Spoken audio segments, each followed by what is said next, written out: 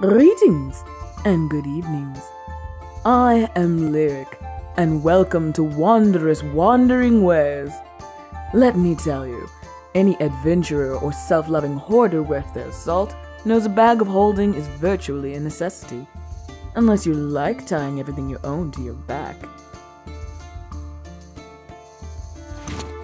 With larger insides than outs, a bag of holding is usually a colorful over-the-shoulder satchel. But frankly, it can be any bag you like if you're willing to buy or find it custom-made. This bountiful bag can hold up to 500 pounds, yet never feels over 15. And if you ever need to empty it, just flip it inside out. A portable pocket dimension.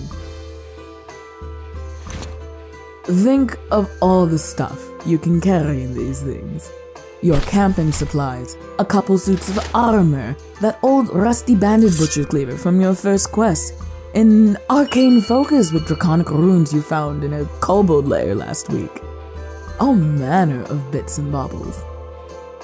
I once ran into a nobleman who completely filled his with silver, chains, daggers, cutlery, all because of a fear of werewolves. And don't even get me started on the bizarre junk you find in an adventurer's bag. This one barbarian had chucked in the top half of a goat as a snack for later. I hope you remembered it.